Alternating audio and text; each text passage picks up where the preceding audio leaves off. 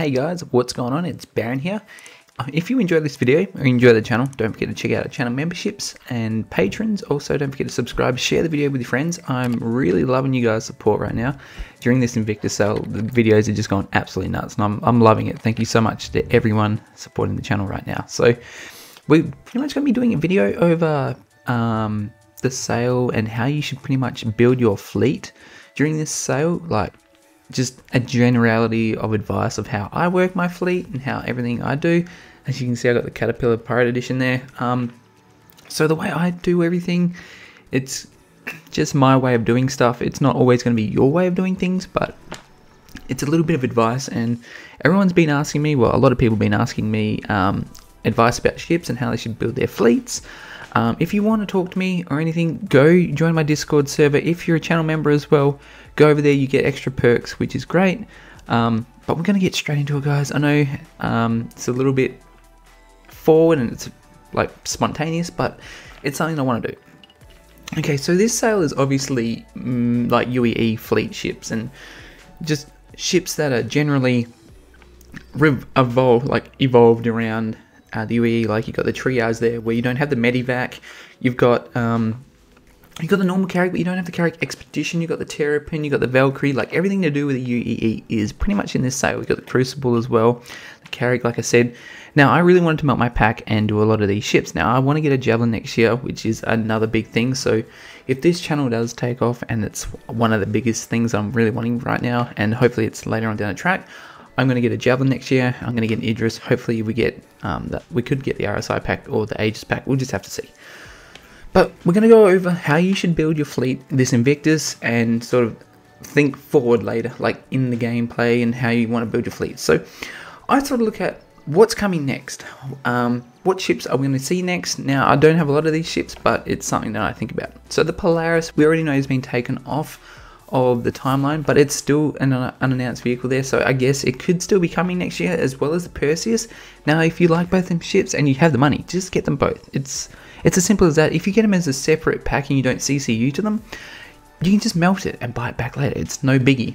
Now keep in mind as well that buying a ship like this, or the Triage, or the Perseus, just think about any ship that's not in the game. So the Javelin, when the Javelin actually gets released, or the Idris, and people get to fly it, or the Redeemer, the prices are going to be astronomically high. So the Redeemer, I would say would go up to about 350, maybe 400 for the ship that it is. The Javelin, maybe $6,000-$7,000, like US, and just counting. So you really want to think about, okay, so we got the Inferno and the Ion coming soon, so I want to get one of those before it comes out, because the price of that is also going to go up. And if you do melt it, it also goes back into your buybacks, and you can get it back at the exact same price you brought it at. So there's always that to consider as well. So you want to build your fleet around ships at the moment that are currently in the game, and ships that you think you will need later on in the game.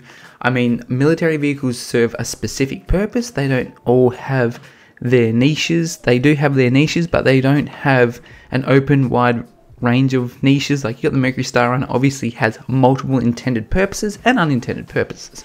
Like the 600i is another great ship to keep in mind with that. You got the Starfarer Gemini, obviously in game right now, and will later be a large refueling ship. So that'll be also another one to keep in mind. So I wouldn't really go for small fighters unless it's an exclusive skin like the Scorpius, being that it's at a pretty low price right now. And you've got the Stinger paint there for Chairmans. Now, the reason I got one of these is because it fits in the Polaris, and it just made sense to get one. Now, another video I'm going to do is if you can fit you possibly fit two of these in the Polaris, but that's another topic. So I'm going to slow down, and we're really going to go over this because people have trouble building their fleets. Now, I would get the ships you want at this sale, and not the ships that you really, like you don't need. Don't forget there's always IAE in, I think it's November. So there's going to be lots of ships there, like the Endeavour, the other Apollo ship, just pretty much every ship you can lay your hands on. At the moment, I would get a Polaris, just for the sake of having a Polaris, even if you don't buy it and put it down as a LTI token in a pack. You can just buy it with a 10 years insurance and then melt it and then buy that back later. That's always a thing that you can do. If it's war bond, obviously you're gonna have to spend real money, but if you do buy the version of it that isn't war bond, then you should be fine. Not that I think there's a war bond version of the Polaris or Perseus at the moment. The Perseus I wouldn't really bother about. Like, it is a great ship. Again, buy it, melt it. You don't need it just yet. The Nautilus, I would go for one of those. Now, you're going to need an exploration ship, so the Carrack is also a great ship for that. People don't really give that enough credit for what it does, and the modularity that will be coming later on, it's going to have 3 different modules on it. So it's got underneath it, it's going to have a few different modules. We don't know what the modularity modules are just yet, so that's something that we need to take into consideration. You got the Retaliator, obviously. I would get the base model. I wouldn't get the bomber version because obviously that's like another $165 just for a module, which you can buy in game when the game is released. I mean, you might want the bomber right now, but you can also, again, melt it because it's not something that you really want or need. You can just buy it in game and earn it. The Wildfire, I've been told that's not as good as a lot of the Super Hornets. I've really not looked into the Super Hornet series. I know they all have the different quirks and different things that they do. If you have the money, I would get a Javelin. If you have like a large enough fleet and you already have that sort of backing of a large fleet, I wouldn't just go straight to a Javelin because obviously it's a ship that you're later on going to have to put every single component on, every single weapon. You really pretty much have to build that thing from the ground up. You're just going to come with a base hull. Whereas if you get an Idris, it's ready to fly, ready to roll, go, and you don't have to really worry about anything.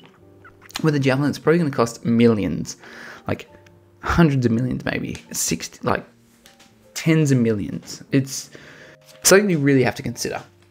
And again, when you buy these ships and they're not out yet, think about the loaners. Go and have a look at the loaners for them as well, because some of them have some really great loaners. If you get an Orion, you get a Mole and a Prospector, not a Polaris. And then if you get a Crucible, you get, I think it's, I can't remember what ship you get with that actually. I haven't really looked into the loaners for these.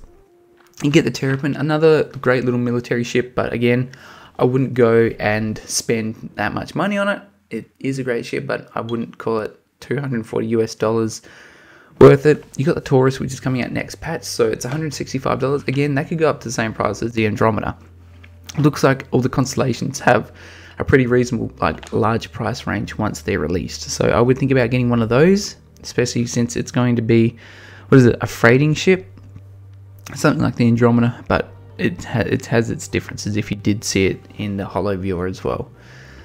So again, it's all about building your fleet. I wouldn't buy small ships. I would buy larger ships just for the fact that it's not something I would do myself. Like, I like small ships, obviously.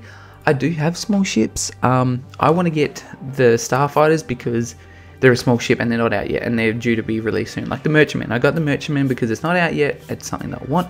I got the Carrack because that's what I want.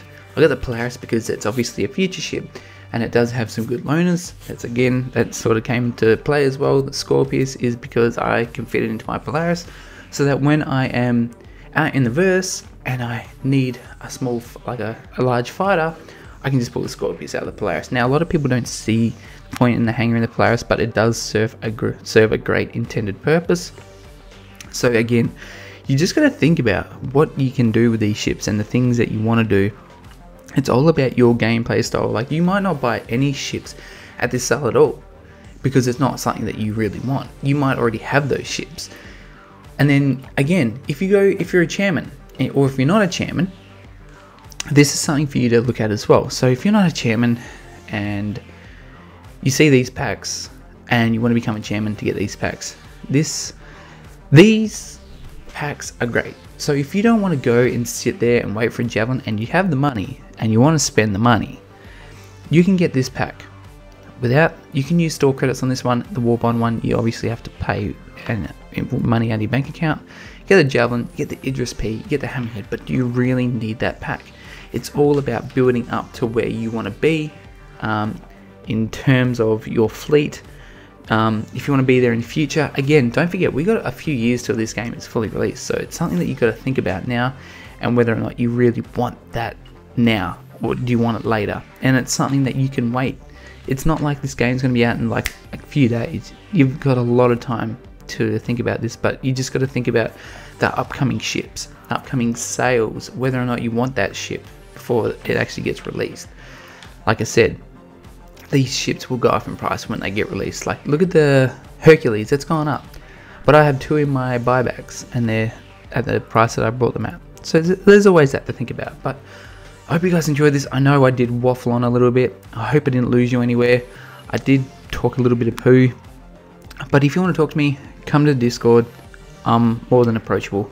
I hope you guys enjoyed. Thank you so much for watching. I'll see you in the verse.